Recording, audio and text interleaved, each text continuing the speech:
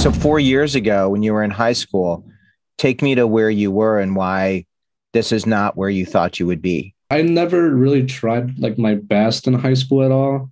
And it was mostly because like I didn't have the correct teachers to like guide me. And I mostly feel that way because it was like predominantly white, like the school was, and there's no like teachers of color.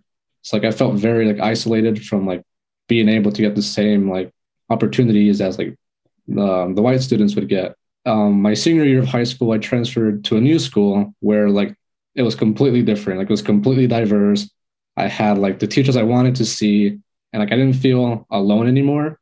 So after going to, I had one teacher that really like cared about me. So it was like nice, and he was also a teacher of color. So I'm really hoping now that like I can like be that like teacher that like the teacher was to me, to, like upcoming students in high school.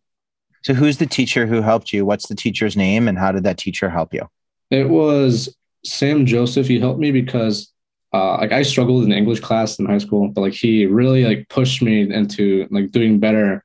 And like I really felt that like he actually cared about like my academic success.